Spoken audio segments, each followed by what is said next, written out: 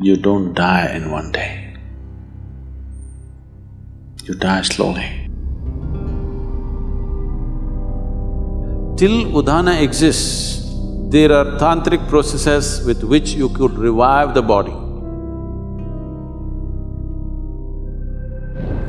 Their undercloth, they must be burnt.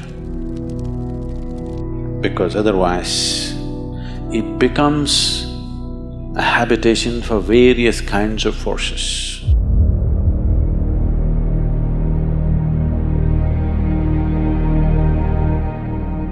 Namaskaram Sadhguru.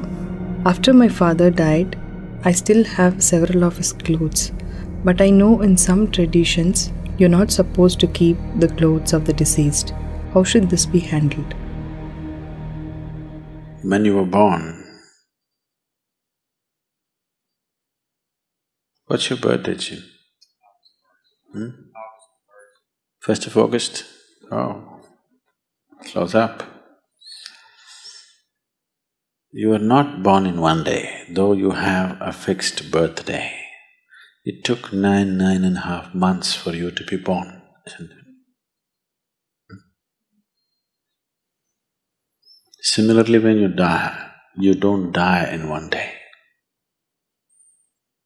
You die slowly. If somebody is medically declared dead, he still doesn't die fully. I think we've spoken about this. The 5 pranas, they start withdrawing slowly, step by step. The physical life energy, which generally is referred to as pran or prana, has 5 basic manifestations. There are 10, but that'll complicate. The 5 basic manifestations. These are called samana, prana, udhana, apana and vyana. Let's say if a doctor is observing and they declare that person at a particular moment that he is dead now. In the next 21 to 24 minutes, samana will start exiting.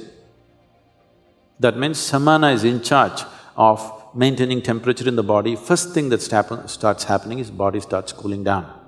The traditional way of checking whether somebody is dead or alive is, they'll feel the nose. If the nose has gone cold, that's how they concluded that he's dead. They wouldn't check the eyeballs and other things, they would just check the nose. If nose has become cold, that means he's dead. So samana exits at that time. Somewhere between 48 to 64 minutes, prana exits. After that, between 6 to 12 hours, udhana exits. Till udhana exists, there are tantric processes with which you could revive the body. But once udhana exists, there is a micro chance, but that is an impractical chance, except that it is impossible to revive the body once udhana has exited. The next thing is apana, somewhere between 8 to 18 hours, this exits. The vyana, which is the preservative nature of prana, will start exiting from beyond that. It can continue to exit up to 11 to 14 days if it's a normal death. It happened one day, Shankaran Pillai was rummaging through the closet,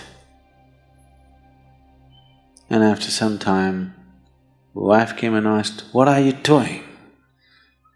He said, "No, nothing. I'm not doing anything, nothing." The wife said, "What are you saying, nothing, nothing? I've been watching you. Last half an hour, you're reading our marriage certificate. What's the matter?" Shankaran Pillai said, "I've been looking for the expiry date."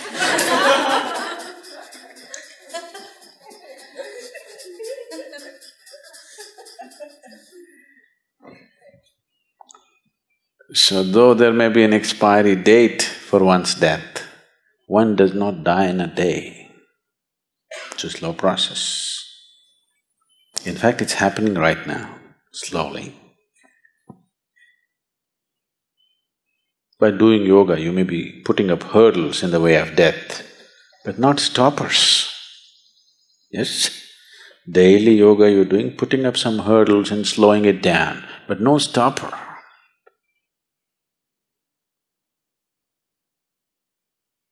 So,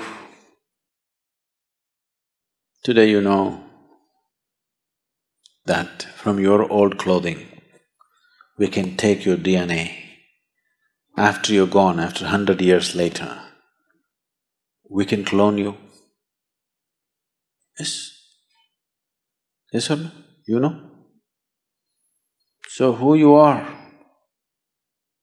at least the physicality of who you are, can be picked up from your clothes and we can remake you.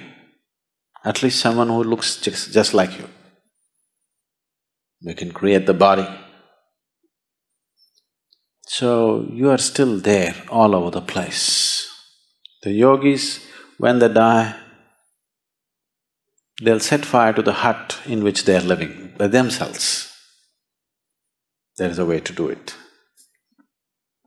Let me not tell you because I don't want you to set fire to the cottages here.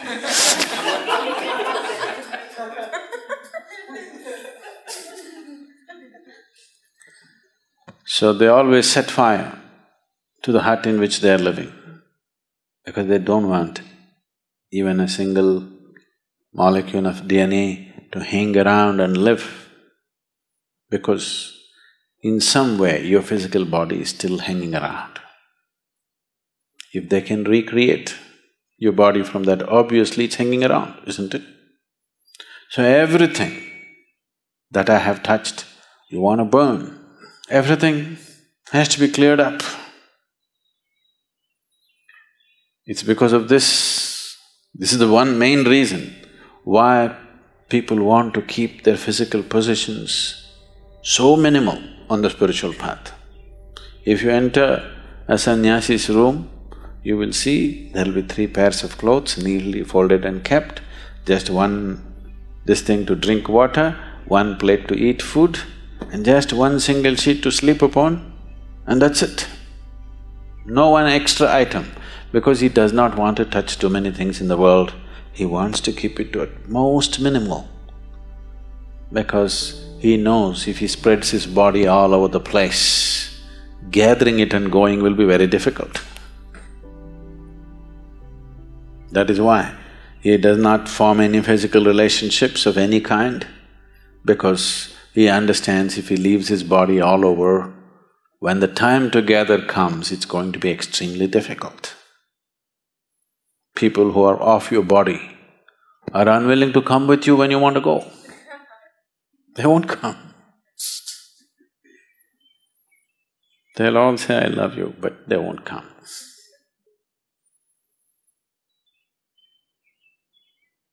So, when someone dies, depending upon who he is, accordingly these things must be handled. In today's world, when people have gathered enough clothing for 3 lifetimes, enough footwear for 10 lifetimes,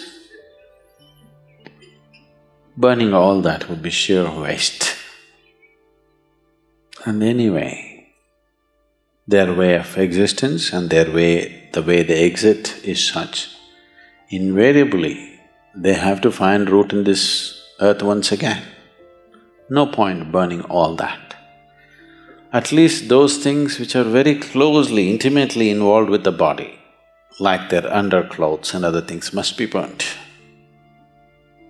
They must be burnt. Because otherwise, that being will not go easy. He will not know, he does not have the discretion to understand whether he should be here or there. He cannot make any decision. There's no decision-making capability because there's no discretion. Once the body is gone, the discretionary mind is gone. So there is no decision, only by tendency. There are too many things here which belong to the body, it just hangs around, particularly in the first few days. So, in one's home, if there are lots of used clothes, which is a problem with the Western world again, because of the type of clothing and the structure of the society, the things are such, you may be wearing a jacket for 6 months and it may not be washed. Yes? You use it and you hang it there because it's a cold country and maybe you don't sweat so much, use it and put it there. Such a thing is not possible in India. If you use something, it has to be washed now. The nature of the clothing, the atmosphere and the social structures are such, but that is changing again there also because most people are wearing clothes made in China, not anymore made in India. So, the type of clothing they are using, naturally they use it and hang it, they don't use it and wash it. All these things were taken care of, every aspect was handled, but we are losing it in a big way. Because these clothes are repeatedly used and hung there, you can actually experiment. Well, today the dogs are there. If you bring a police dog, if you put 1,000 jackets here and ask him to point out which is Jim's jacket, he will just go and point out. Yes? Not God, just a dog.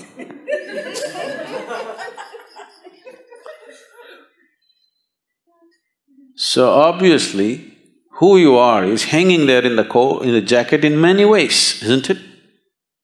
That even a dog can see it. So, once it is like this, when a person has departed and his body is still hanging around in many forms, it becomes a habitation for various kinds of forces. Not only for that person's energies hanging around, for various other kinds of forces. Unoccupied body, your jacket is, in a way, which is not a good way to leave it. So, either they immediately wash it. In India, if they're expensive clothes, they will wash all the clothes. Within the first 10 days or 11 days, they'll wash all the clothes and distribute it to many places, never to one place. You don't take all your clothes and give it to one family. You make sure the jacket goes here, trousers goes there, that goes there, this goes there, so that it gets too spread out to make any significance. Significant presence is not there.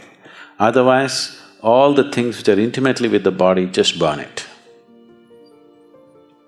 One of these things must be done. Either you must give it away across the 50 states so that the old man does not remain confused as to where to go, or you must just burn it up.